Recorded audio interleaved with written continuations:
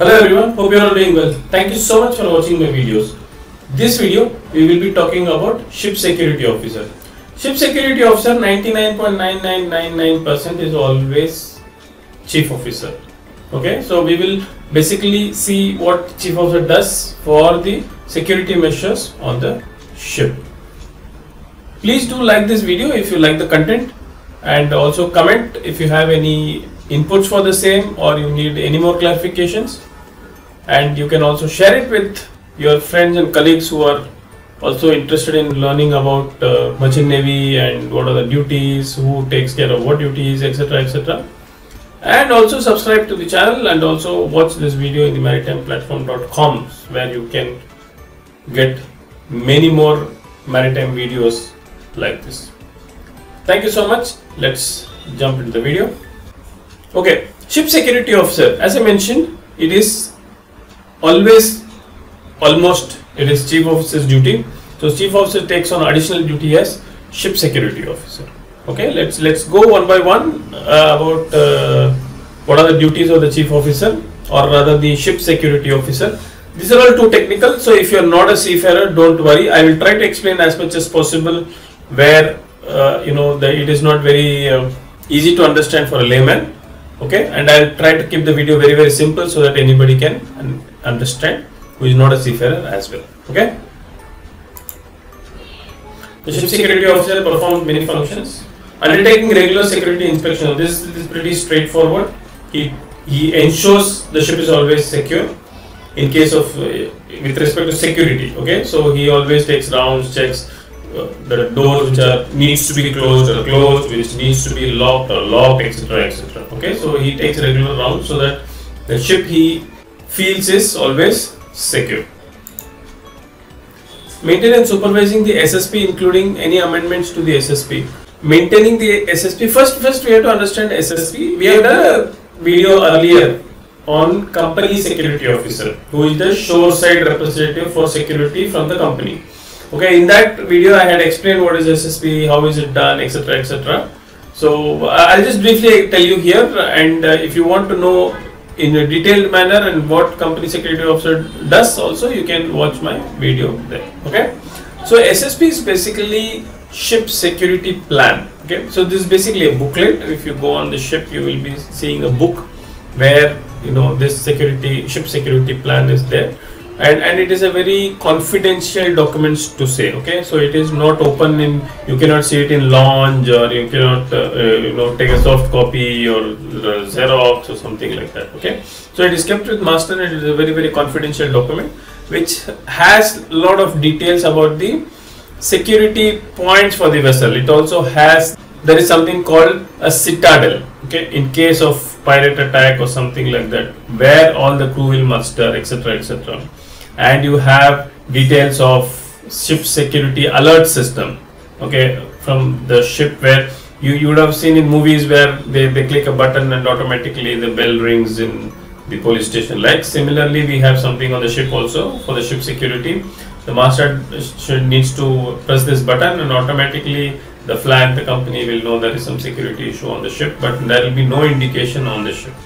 Okay, this is called ship security alert system. There are two places in the vessel where it is kept, so that is also, all these details are mentioned along with many contact details. Everything is mentioned in this plan. Okay, what are the accesses, what are the entrances, what are the equipments on the ship with regards to safety. You have night vision binoculars, you have a lot of seals, etc, etc. So there are many list of equipment which are also kept for the security. You make dummies with wearing boiler suits, etc, etc.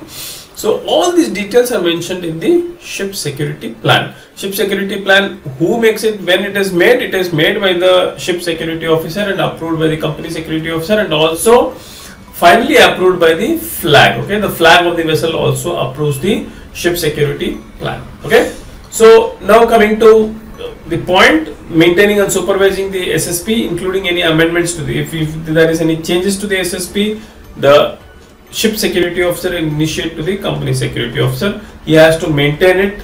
so that all there are also list of drills, which is mentioned in the SSP. So as per that, all the drills to be conducted, any equipments are there, all the maintenance should be there, the manual itself should be kept very safely, etc., etc. All those related to SSP, the chief officer or the ship security officer takes care. Coordinate the security aspects of handling the cargo and ship stores well with other shipboard personnel and relevant port facility security officers.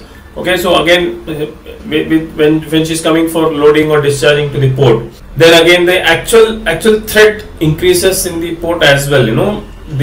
Out at ship, out at sea, it is only the pilots who can come by the boat, where you have a continuous watch. People are not doing anything. But in case of port, people are all engaged in cargo work. Everybody is busy. Everybody is doing their duties. Maybe the ship has just berthed, everybody has been working, and some part of the crew have gone for rest. These are all very vulnerable. So ship becomes very, very vulnerable when the ship comes to a port.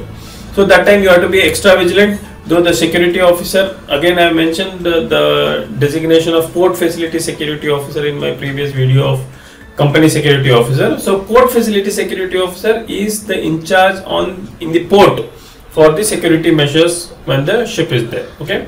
So in that case, where the ship has come alongside, the ship security officer signs something called the DOS, Declaration of Security. Okay, there is a document which is exchanged between the port facility security officer and the ship security officer. So this is issued by the ship security officer, telling that I am on level 1, level 2, or level 3. This is all there in the ISPS code. We will not go into that deep. We are just discussing what is the duties of the ship security officer. Okay, so let's stick to that topic. And if you want, you let me know in the comments. I will make a separate video on the different levels of ISPS code and what is ISPS code, etc., etc. So the ship security officer coordinates with port facility security officer in the port with regards to the security measures on the ship. Proposing modification to the SSP. SSP again, it's made when the first ship security plan is made. So the chief officer takes out the information and then sends to the company security officer. So it does not mean that it's written on stone and you cannot change it. So if there is any change in the construction of the vessel, or there is any realization that this door also should be included or this should not be included, or etc., etc., all these changes can be suggested by the ship security officer or the chief officer to the company for changes to be made in the SSP. Reporting to company security officer any deficiencies identified during internal audits, periodic reviews, security inspections and verifications. Again, he reports all the security details to the company security. So company security officer is basically the overall in charge of security of the vessel. So information or any details which the chief officer or the ship security officer notices, which is not as per the ship security plan, then he has to immediately inform to the company security officer. Okay, so that is what mentioned is in the point. Coordinating implementation of SSP with company security officer and the relevant port facility. So again, coordinating implementation of the SSP. The SSP is made. Okay, now it has to be implemented. Implemented in the sense all the procedures are followed, all the contact details are present. So you need contact details of the port facility security officer when you are coming ashore. So all these details, what is mentioned in the SSP, has to be implemented at every port. Okay, so if the port facility security officer is not approachable by the ship, then the SSO has to inform the CSO, and CSO will establish communication with the port facility security officer, which is called PFSO, and he will get relevant information which is required for the ship from the port facility security officer. So ship security officer will initiate the communication and coordination between ship security officer, company security officer and port facility security officer. Okay.